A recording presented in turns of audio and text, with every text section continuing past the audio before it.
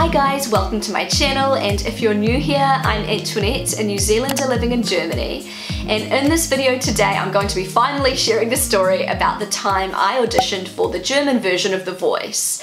And I actually made it through the open castings in Frankfurt. I was invited to the callback auditions in Berlin, and that, my friends, is when it all turned pear-shaped. I had the most disastrous audition ever, and I thought I would share this with you guys because, you know, why not make a fool of myself on YouTube? So what a lot of people actually don't know about The Voice is that all of the people you see, the contestants on the blind auditions, they have had to go through a long audition process before they make it onto TV to the blind auditions. So all of these people on the blind auditions, they're not just randoms who have walked in and auditioned, they have actually made the cut. So that's why you only see pretty good singers at the blind auditions.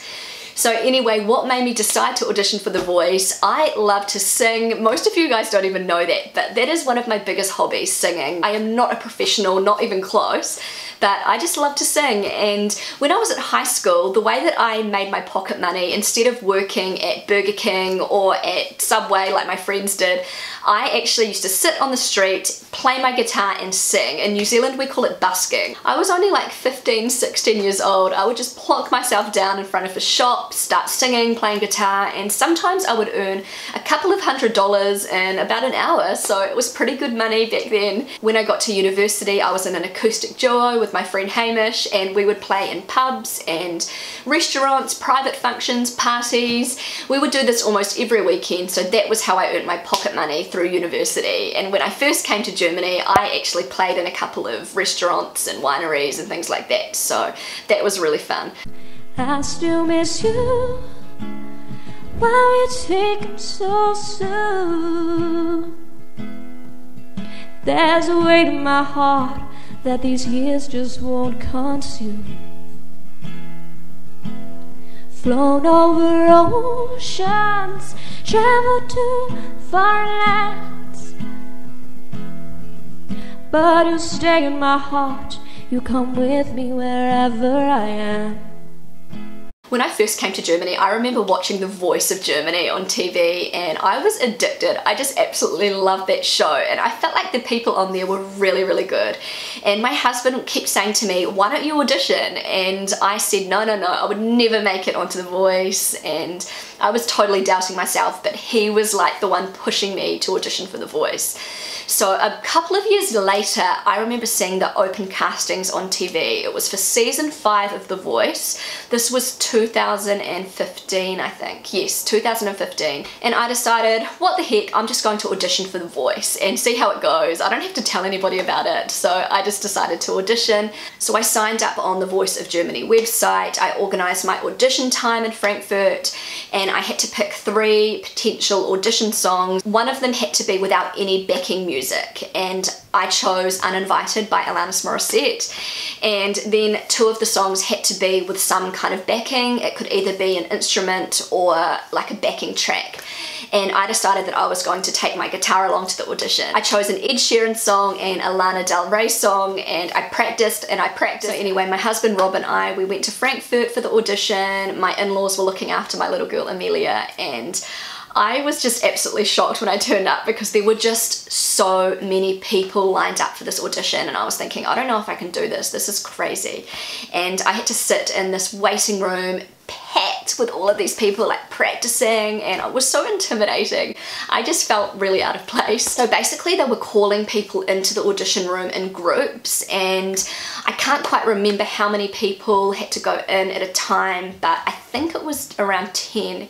And I remember it was my turn to go in, and we were all lined up, and we had to sing our song without music, without any backing music, and we had to sing like a verse and a chorus of the song. They didn't have time to hear the whole song, and I just remember almost shaking. I was like, oh my goodness, I don't know if I can do this. And so I was the last one in the line, and so everybody, you know, they sang boom, boom, boom. There was actually 2 judges that were, you know, deciding whether you were going to go forward or not. And when it got to my turn, I felt like I did pretty well. I was quite happy with how it all went. So after everybody had sung their songs, I remember waiting and the judges were talking, and then finally they announced that 2 people from our group had made it through to the next audition round, and I was one of those people. I couldn't believe it, and I was just like, what, are you sure? So yeah, I went through to the next audition round. So the next audition round was actually the same day, straight after the first audition round, and this was when we had to sing a song with either the backing track or an instrument. And so I went into an audition with some people from like different groups, and I can't remember how many there were. I think it may be about 5 of us. And so this audition round was a little bit more kind of professional. There were 2 different ladies watching, and we had to be like hooked up to a microphone. There was a cameraman there, and we had to sing both of the songs that we had picked out. Anyway, it was my turn. I remember being so nervous that my hands were shaking, and I remember thinking, this is a bad idea that I brought my guitar along. I probably should have used a backing track like everybody else. But anyway, I went through the 2 songs and they went okay, but I just remember my hands were just sweaty, and I didn't play the guitar very well at all. So when everybody had finished performing, we had to wait, the judges were chatting, and then they all gave us feedback. And I remember when it got to my turn, they said that they thought I had a really beautiful singing voice, but they didn't think that my guitar skills matched my voice. And you know, no surprise, because I was just so incredibly nervous. I feel like I didn't play the guitar as well as I could have. But anyway, everybody from our group went through to the next round, so that was awesome. We were all just like jumping for joy. It was so exciting. And yeah, so the next round was actually on the same day also. Okay, so the last audition round for the open castings, this is when it got kind of crazy. My whole group from my previous audition round, those were the people who I was competing with, and they were all so good. So I had really tough competition in this group. And anyway, when I walked into this audition room, I was like, okay, now this is what an audition looks like. There was a whole panel of judges, and these all looked like really sort of professional showbiz kind of people. It was kind of intimidating, but I thought, hey, I got through the last 2 audition rounds. I feel like I'm just gonna really go for it. I just like belted out these 2 songs. My hands weren't shaking. I felt like I played the guitar pretty well, and I kind of felt like the judges enjoyed it. I could tell by their faces that they enjoyed, you know, listening to me. So that was really cool. So anyway, after everybody had performed their 2 songs, we had to all go out of the room while the judges discussed who was going to make it through to the callback auditions in Berlin. And we were called back into the audition room. We all had to stand in a line, and the judges didn't give us any feedback, but they basically said to us that 2 people out of our group had made it through to the callback auditions. I was one of them. I couldn't believe it. It was just so exciting, and I just couldn't believe it. Okay, so let's get to the callback auditions in Berlin. This is when it starts to all go a little bit pear-shaped. So in that time, everything was organized just kind of through email, and I was sent a contract. I was sent all of the information about, you know, the Voice of Germany auditions and that kind of thing, and they were kind of slowly preparing us for this audition. I had to sign a massive contract. I think it was something like 100 pages that I had to go through, all in German. So I had to go through it. I had to make sure my husband read it all through. My husband's a native German speaker, so he could understand it a lot better than me. And I just kind of felt like I was almost signing my life away. It was crazy. I still to this day am not allowed to talk about what was in that contract. So anyway, I had to start preparing myself for the Berlin auditions, and this is when it all turned a little bit pear-shaped, because I was sent through an email with a whole lot of different artists of musicians, and I was asked to pick out, I think it was about 10 of these musicians that I really like. They didn't tell me why, they just said I had to pick out 10 of them. I think it was 10, it might have been 5, I can't remember. But anyway, so I picked out the artist that I liked, and then a couple of weeks later I got a message to say, these are your songs that you have to sing for the audition. And it was 3 songs that they had picked out from the list of people that I like, you know, the musicians that I like. Oh my gosh guys, so the song that they picked out for me, one of the songs was Alanis Morissette, Thank You. This is one of the hardest songs to sing. It is completely out of my vocal range. The other song that they picked out was T-Shirt by Birdie and Lost Stars by Adam Levine. Those songs were absolutely fine. I could sing them perfectly fine.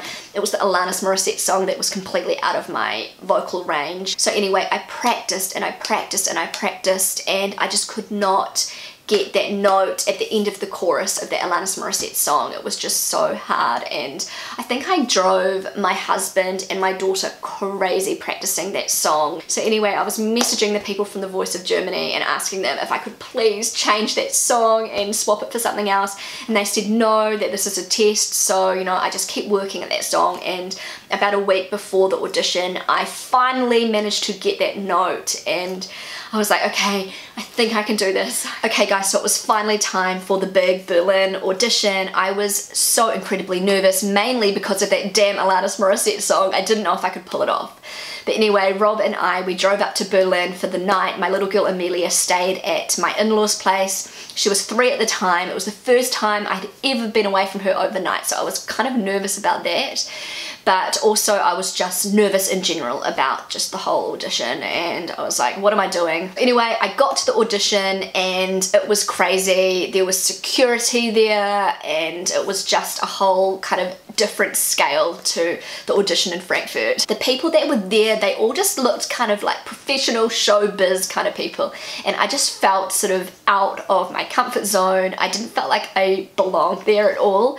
I thought kind of, what am I doing? I felt like almost like a fraud coming along to this audition. And then I just thought, okay, these people are probably just as nervous as me. They're probably just regular people like me. I should just go for it, try and put my nerves behind me, and, you know, just nail this audition. All of the contestants were given a number. We had to wear like the sticker on our chest, and we all had to go through these different kind of audition rounds before we got to the part where we actually had to sing. I remember we had to go into one room where we had to learn about how to deal with the press and things like that, you know, if we happen to get through onto the blind auditions, and, you know, how to deal with interviews and things like that. Then we had to go to another room and talk to a stylist, and we had to like discuss what we might want to wear at the blind auditions. And then we had to go into a room where we had to practice our audition songs with some vocal coaches. So the moment of truth, my name was called. I walked into that audition room, and there was this panel of professional looking judges, and there was cameras,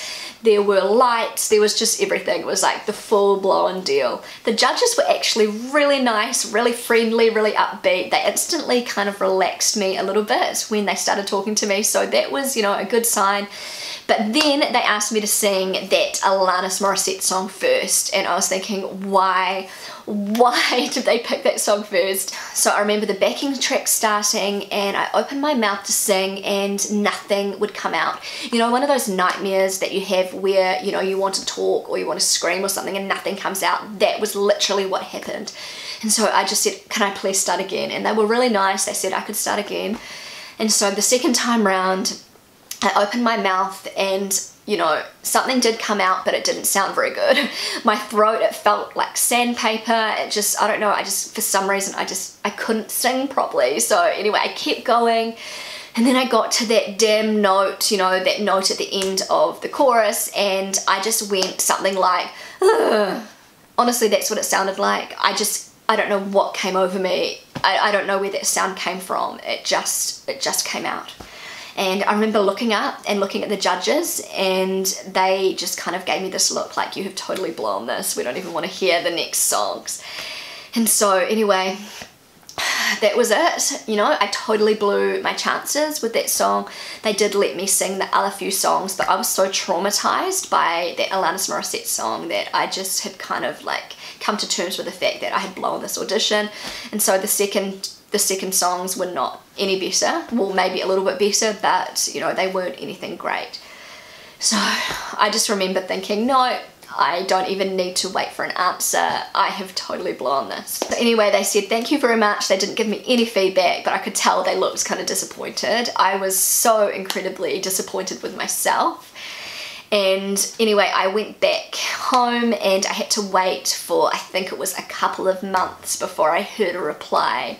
So I knew that I wasn't going to get through, but I thought maybe, you know, the other songs were okay, or maybe they looked back at my old audition tapes and saw that I can actually sing, that this was just, you know, the nerves took over. But at the bottom of my heart, I knew that I had blown this audition. Sure enough, a few months later, I got an email to say, sorry, you didn't make it through to the blind auditions. Thank you so much for, you know, participating in the auditions and blah, blah, blah, blah, blah. I was so upset, like I think I cried for a second, and then I got over it. I was like, okay, I didn't deserve to get through, and I let my nerves take over, and I felt like I probably could have maybe got through if it wasn't for the nerves, and that was that. So anyway guys, thank you so much for watching, and if you enjoyed this video, please give it a big thumbs up. Subscribe to my channel, feel free to follow me on Instagram, and I will see you again really soon. Bye!